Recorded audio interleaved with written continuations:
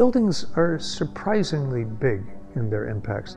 All buildings generally contribute to climate change. It turns out that buildings are responsible for about 40% of the carbon emissions. Living Building Challenge shines a light on what needs to change.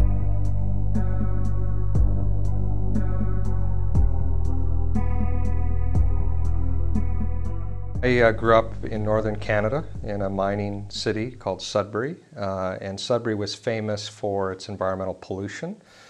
We had, at the time, the world's tallest smokestack. It was taller than the Eiffel Tower and looked like a big cigarette stuck in the ground. And when I was very little, I used to think it was a cloud-making machine until my mother corrected me that it was a pollution and cancer-causing machine. And that also inspired me to be an environmentalist at a young age.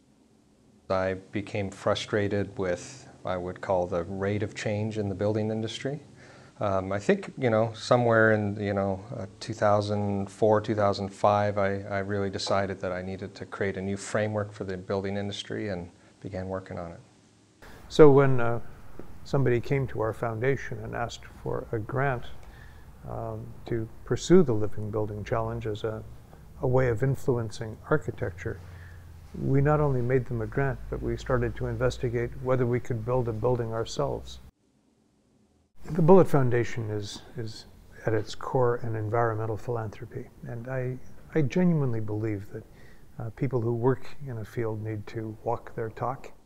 The Living Building Challenge is saying, how do we build with materials that are more responsible? How do we not contribute to climate change? It's a very different way of looking at the role that buildings play in the environment. We started looking at the office space that's available in Seattle. The building that we were in was wildly inefficient, and I just felt we needed to move to someplace that was greener. We decided we would go and build our own building and explore kind of the frontiers of what could be done. We set out to build a really super high performance building, and when we did that, we had one main goal in mind, and that was to meet the Living Building Challenge, to be net zero energy, net zero water, to make a building that does no harm to people or the planet. So net zero energy is an interesting concept. What it means is that on an annual basis, the building uses as much electricity as it generates. So we were looking at renewable sources of energy, and that led us to wind and solar. Wind is not an ideal solution in an urban setting where you have a lot of buildings and a lot of turbulence. Solar was really going to be the ideal solution. And of course, this is Seattle, so we weren't sure how it was going to work. It was understandable that there was skepticism. When we look at the average commercial office building in Seattle, they have an energy use index of something like 72 kilobTUs per square foot per year. The target for this building at the end of simulation was 16. A lot of folks justifiably said, you can't do that. So the main approach to that is actually by not using lots of energy in the first place. Most of the building is designed around working with the climate, using the sun, using the wind, using the light to create a comfortable environment. And the building is activated by the weather. So when a cloud goes over, the shades go up. When the sun comes out, they go down, and the building enclosure is almost alive.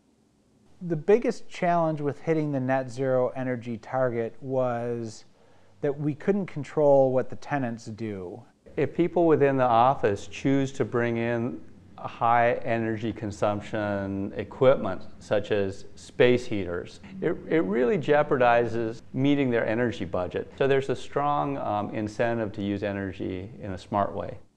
In the end, we produced 54% more energy than we used last year. The building and its tenants proved the skeptics wrong.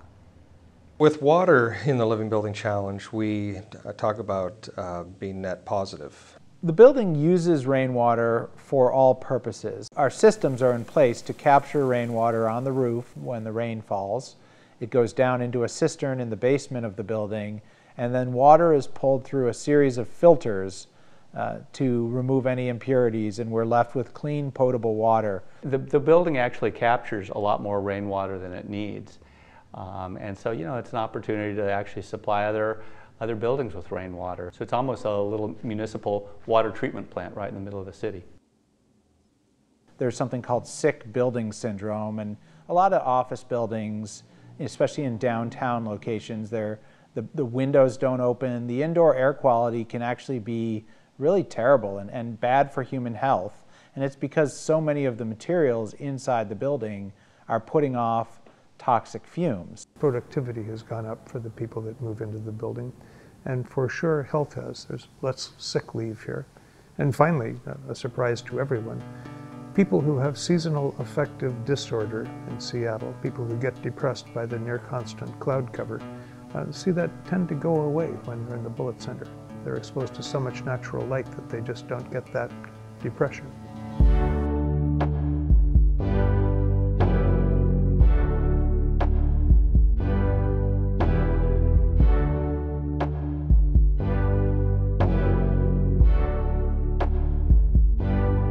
Well, at the time that the Bullitt Center was being done, it was the biggest living building we had. We were pushing the boundaries with the solar array, we were pushing boundaries with the water system, and so there were a lot of hurdles that we had to get through, and those were things we were concerned about. 5 years ago, if you had said we're going to have an office building in Seattle powered entirely by the sun, people might have thought, yeah, what are you talking about? It can't be done. It's Seattle, it's cloudy. But we've done it, and now we've shown people that it's possible. And I suspect within 5 or 10 years, we're going to see a lot of buildings that are better than the Bullitt Center in terms of their use of energy and their beauty and their ability to provide healthy environments without leaving an environmental impact. We've toured maybe 8,000 people through this building since it's opened. And that includes lots and lots of people who have been inspired by the building and want to follow this path. I hope to change a lot of things with the creation of the Living Building Challenge. I wanted to shake the building industry up, to challenge them, that's why the word challenge is in the title, to think very differently. I want to see new products that are healthier out in the industry. I want to see better buildings that are more energy efficient, water efficient, and we've had a lot of success, which is very exciting.